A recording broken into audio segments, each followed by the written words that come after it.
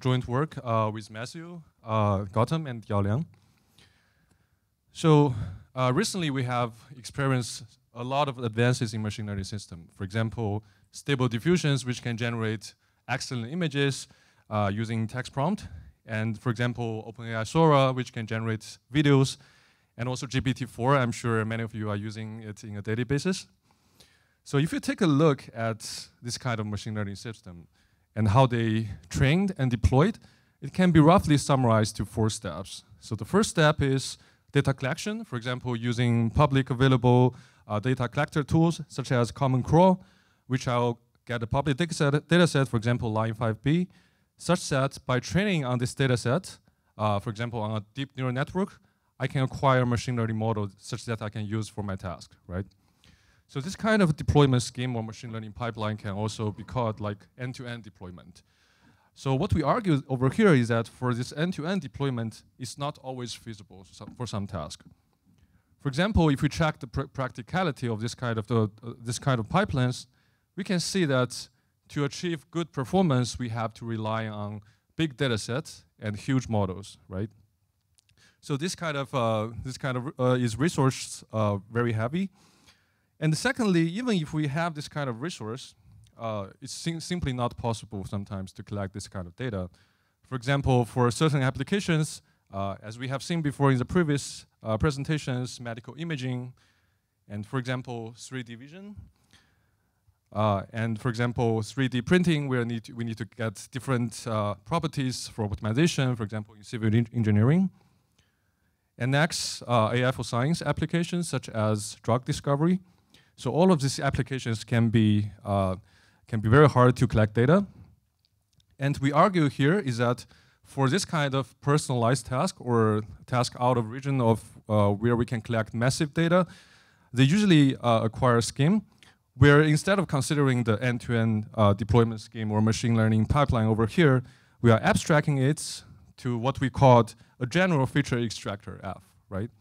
So this F can be trained by another party, which is already acquired and can be utilized by personalized users. And specifically, personalized users may use some dataset he collects, which may be a small portion. For example, in medical imaging, we acquire the dataset, and I train an additional linear layer on top of my fixed pre-trained encoder F, such that I can get a good classifier. Where for inference, I'm using the entire F and the H for a good prediction, right? So the whole goal of our paper is to understand a threat which we call data poisoning attacks, and specifically, we're considering indiscriminate data poisoning attacks. So by indiscriminate, we mean we don't care about any specific target sample, but we want to care about the entire population of test data. So for example, I want to decrease overall model accuracy or model performance. And to make an example over here in the context of fine-tuning, I still have my personalized data that I collect. The only difference is that there exists a malicious party or attacker over here that can inject some poison data, which is usually of small portion compared to your personalized data, such that by training on this mixed data set, on this frozen F, and trainable H, which is a linear head, I want to change the model behavior. And as I've said before, for indiscriminate attacks, the model behavior I want to induce is to have an accuracy drop on the test set. For example, I can quantify it as, for example, 25% with 3% of poison data, which I will show an example later on. So motivated by the previous slides, now I'm ready to present the 3 research questions I aim to answer throughout this presentation. The first one is that how do we tackle this problem, right? How do we perform indiscriminate attacks with a fixed encoder through this fine-tuning process? And this answer is not straightforward, because if you think about it, if you directly apply existing methods, you basically inject data in the input space. However, you want to change the linear head, like through a fixed encoder. So this is not straightforward. And in practice, we find this kind of attack is not very effective. So basically, one-word solution is to perform feature poisoning on a logistic regression model, which I will specify in the next slides. So suppose we already have some kind of poison features in the feature space. The next step is like, we cannot directly use it, right? Because attacks cannot be directly deployed in feature space. So next question would be how to invert it back to the input space or through data poisoning, and which is our second problem of interest, that to invert our poison feature back to the input space, which we propose two kind of new attacks. And thirdly, we want to examine the performance of our attack on different downstream tasks, given a pre-trained encoder F, right? So next, I'm ready to jump into our first request question. How do we tackle the problem? So now let's take a step back from the fine-tuning procedure to the normal supervised learning or end-to-end training, where we have some results for existing attacks. This is acquired from previous papers that we already know for indiscriminate attacks. For shallower neural networks, it's easier to poison than deep neural networks. For example, if you see this table on the very right column, you can see that for logistic regression, the accuracy drop is dramatic for only 3% of poison data, which can be 22%, almost 23%. However, if you compare with neural network and convolutional neural network, this number is much lower, right? So which indicates that shallower neural network is much easier to poison. So motivated by these known facts, if we take a look again at our problem of interest, which is poison a pre-trained feature extractor with additional linear head, if you think about it, actually the entire process, the data is fixed, right? The model is also fixed. So how about we just directly look at it as a single component, where basically what we have is that instead of an input data set, we are acquiring a feature data set, right? So instead of the input space that can be interpretable, now we have different vectors like features. So we acquire clean features and poison features. So now we're getting a very simplified problem that we are directly performing feature poisoning on top of a logistic regression model, right? And based on our intuition or no facts for supervised learning, we already know it's easy. And the next step is to verify it. So which we call it feature space attack. And this is a direct application from previous papers, which is called gradient canceling attack. The only difference is that we treat the feature dataset instead of input dataset. And here we can see that the attack performance is actually amazing. With only 3% of poison data, I can incur 36% of accuracy drop, and which matches my intuition on like logistic regression is easy to poison, right? So this is great. Like I get my poison features, and I can directly poison the model with great accuracy drop. It looks like a great threat. However, if you think about it, like feature poison is simply not possible, right? It's never possible to inject features directly, and you still have to do it through input data. So this is our list to our second problem, is that whether data poisoning is equal to feature poisoning. So how we verify this is by directly deploy like the attacks that have been designed before, which is GC input space attack. So compared with GC feature space attack, we can see that the attack performance suddenly drops from 36% to only 2.5%, which indicates that data poisoning is not equal to feature poisoning, and something's going wrong here, right? And so the takeaway first of this paper is that it looks like to tackle this problem, generating poison features is extremely easy. We can incur 36% accuracy drop with only 3% of data. However, to invert them back to the data space is extremely hard, and you cannot do it implicitly with existing attacks. So we are trying to accomplish this by explicitly inverting it back. And this leads to my second part of the talk, which I am to tackle another problem, which is inverting the features back. So to summarize, what I have just said for GC feature space attack can be summarized to this step one and step two. So this is a direct utilization of previous work. So if you're interested in this part, I'm happy to chat offline. So the only takeaway over here is that I just get these features I want, right? Which incurs 36 accuracy drop, which we denoted by zeta, which is a poison feature. And the next task is to invert this poison feature back to the input space, which we call new, which is a poison data. And we want this poison data to satisfy certain properties, is that we want its feature to match this target feature, right? So this is what we want. And now we can use this intuition to solve our second problem, which is how to invert the Poisson features back to the input space to certify our desired property. And there are two kind of new attacks we propose. And one is more through intuition, and another one is through direct optimization. So the first thing, if we think about it, if you're familiar with image reconstruction task, you must have heard of something called autoencoder, right?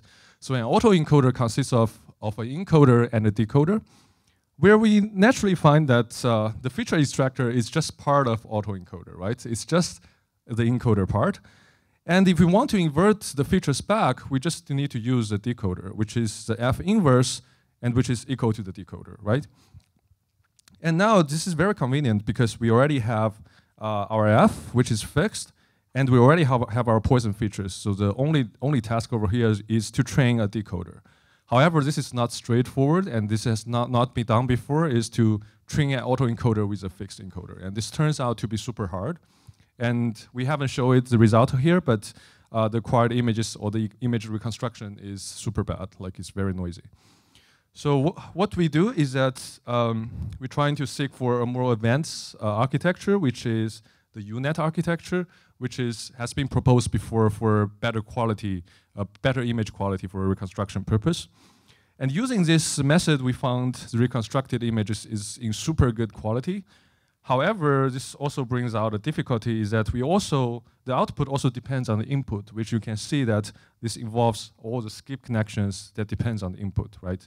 Which is our mu prime over here, which can just be clean data.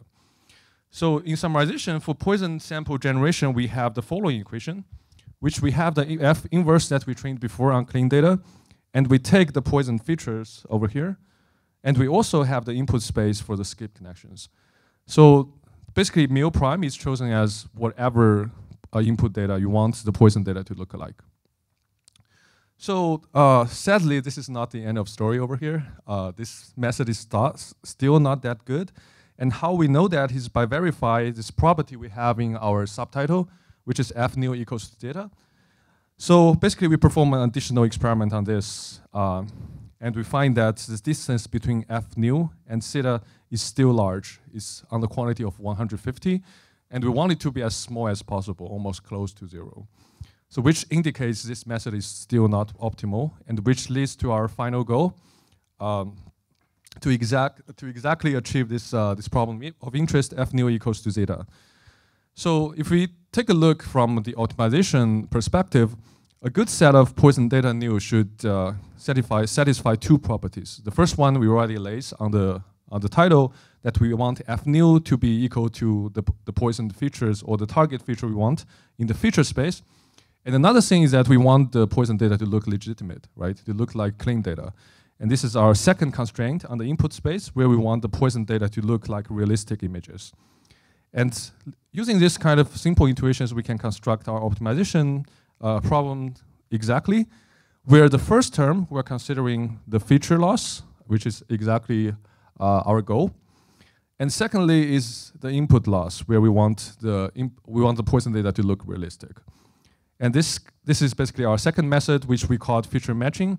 And this is a direct utilization of previous method as well on targeted attacks. So basically, this concludes my research question 2, that we are able to propose two kinds of attacks on Poisson fixed feature extractors on fine-tuning. And next, we want to examine the performance of our attack. And specifically, we're considering two kinds of downstream tasks. And here we are acquiring our feature fixed feature extractor F using a popular method called contrastive learning. Okay. And over here that we are performing fine-tuning on the same dataset and transfer learning to other datasets. And now I'm ready to give you our main results. We're comparing 3 different components. The first is end-to-end, which is supervised in standard data poisoning, and fine-tuning, which we train and do linear evaluation with a fixed encoder on the same dataset, which is CIFAR 10, and transfer learning by training on ImageNet and transferring to different datasets. Here we're considering 2 natural datasets, CIFAR 10 and 100, and also a medical dataset, which is called patch-camelon, which is used for tumor classification. And here are 2 takeaways from this table.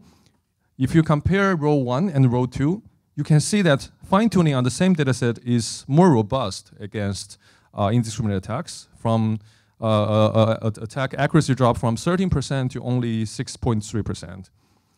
And secondly, which is more significant, is that for transfer learning, we can see that when transferring to natural images such as CIFAR 10 and 100, the attack performance is not that good.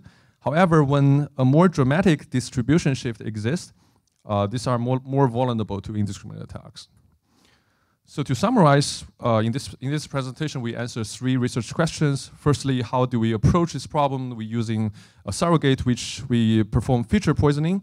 And to make this realistic, the second question we're solving is to invert it back to input space. And thirdly, we are examining our attack performance. And finally, I want to lay some impact and future works of this presentation. Firstly, basically we want to remind people that indiscriminate attack can be a serious threat upon transfer learning, which are basically used every day for personalized tasks. For example, medical imaging. And secondly, it's like data authentication and sanitization are of vital importance, which is exactly our next step.